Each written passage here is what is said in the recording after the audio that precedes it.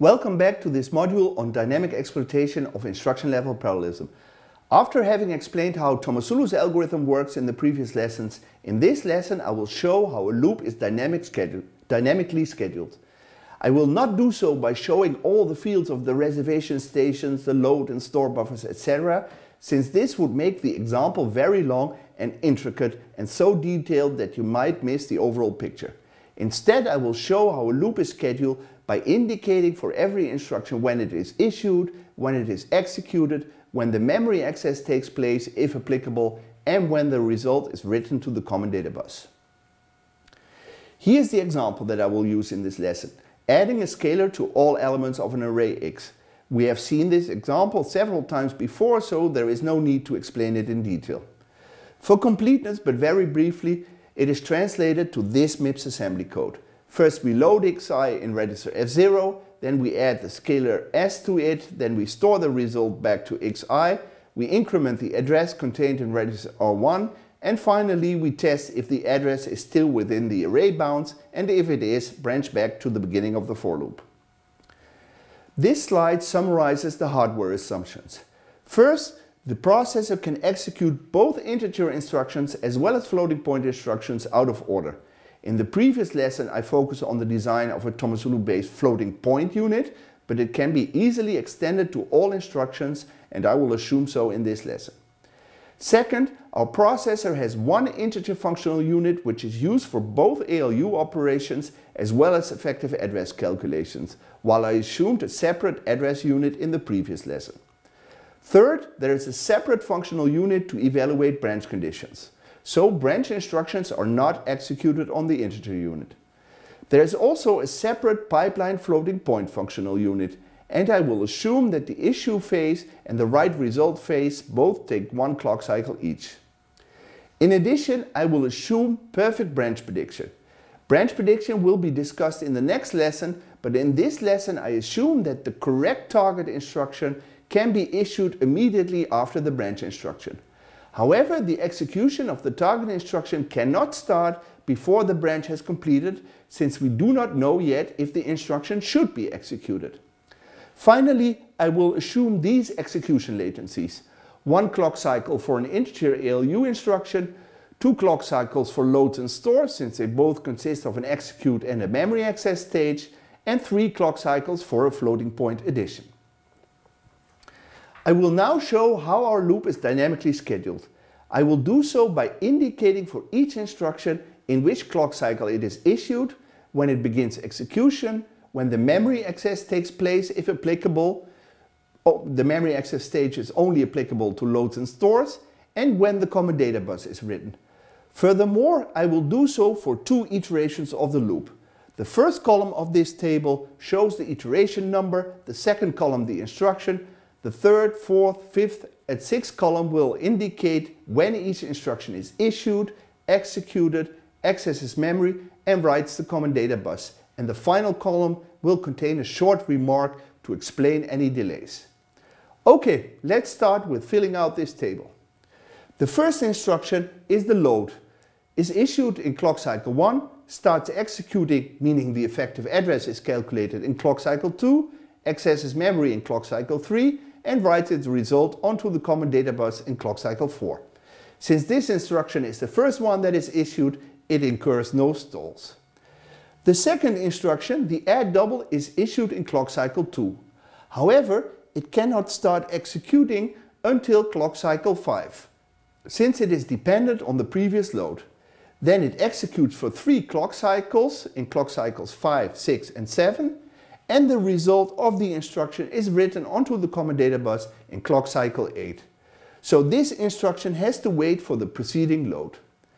The next instruction, the store double, is issued in clock cycle 4 and starts executing in clock cycle 4. Again, the effective address is calculated in its execution state. However, its memory access stage cannot start until clock cycle 9, since it must wait until the preceding add double has placed its result onto the CDB. The next instruction, the add immediate, is issued in clock cycle 4, starts executing in clock cycle 5. Notice that there is no structural hazard with the preceding add double because they are executed on different functional units. Furthermore, the add immediate writes its result onto the common data bus in the next clock cycle 6. The next instruction is the branch not equal. It is issued in clock cycle 5, but it cannot execute until clock cycle 7 because it has to wait for the preceding add immediate to complete. Now consider the first instruction of the second iteration. We assume perfect branch prediction, so this load is issued in the clock cycle immediately after the clock cycle in which the branch is issued in clock cycle 6. However, we also assume that the predicted instruction is not actually executed until the branch completes. For that reason, it starts executing in clock cycle 8. If the effective address is calculated in clock cycle 8, the memory access should take place in clock cycle 9. However, the store from the previous iteration already accesses memory in clock cycle 9. I did not say so explicitly, but our processor has a single memory port. Therefore, the memory access of this load takes place in clock cycle 10 and the CDB is written in clock cycle 11. So this load is stalled twice, once waiting for the branch to complete and once because of a structural hazard with the store from the previous iteration. The following instruction is the add double from the second iteration. It is issued in clock cycle 7 and similarly to the load from the first iteration, it has to wait until the preceding load has written its result onto the common data bus. So it executes in clock cycle 12, 13 and 14 and writes its result in clock cycle 15. The next instruction is the store double from the second iteration. It issues in clock cycle 8, starts executing in clock cycle 9, but its memory access has to wait until the previous add double has completed. So its memory access takes place in clock cycle 16. Next is again the add immediate. It issues in clock cycle 9, executes in clock cycle 10 and writes the CDB in clock cycle 11. So again, it incurs no stalls. And finally, we have the branch that completes the second iteration of the loop. Similar to the first branch, it issues in clock cycle 10, but it cannot execute in clock cycle 11 because it has to wait for the previous add immediate to complete. Therefore, it executes in clock cycle 12. This table shows how the loop is dynamically executed. It can be seen that some instructions execute and complete out of order. For example, the add immediate from the second iteration executes and completes before the preceding add double. Completing such a table is a typical assignment in the final test of my course.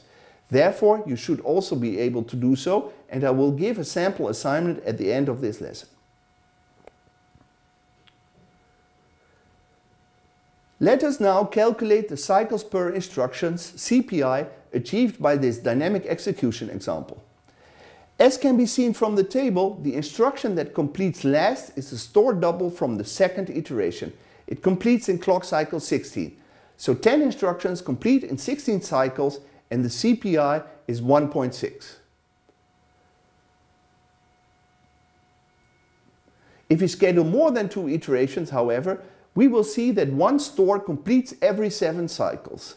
The store from the first iteration completes in clock cycle 9, the store from the second iteration clock cycle 16, as highlighted in red, and the store from the third iteration will complete in clock cycle 23, and so on.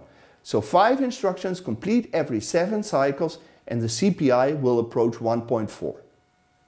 For comparison, the same loop but unscheduled on the static pipeline that does not perform out of order execution achieved a CPI of 2.0. As shown several lessons ago, the dynamic execution provides a speed up of 2 divided by 1.4, which equals 1.43. Not a bad improvement. Finally, an exercise to test yourself. The exercise is very similar to the example that I presented in this lesson. Consider the code shown here that loads xi and xi plus 1, multiplies them and stores the result back to xi and then continues with the previous element xi minus 1. This code is executed on a dynamically scheduled core with the same properties as in this lesson. One integer functional unit, a separate functional unit to evaluate branch condition, a separate floating point functional unit, issue and write result are assumed to take 1 clock cycle each, perfect branch prediction but no execution of predicted instructions, and the execution latencies listed in this table. The exercise is to schedule 2 iterations of this loop and show how the loop is scheduled by completing the table on the next slide. And here's the table. For your convenience, the first instruction has already been scheduled, but this one is easy since it is the first one issued. Good luck with this exercise. As said before, it's a typical test exercise and you should be able to do it. This completes this lesson. Thanks for watching. In the next lesson I will describe how dynamic branch prediction works. Hope to see you back.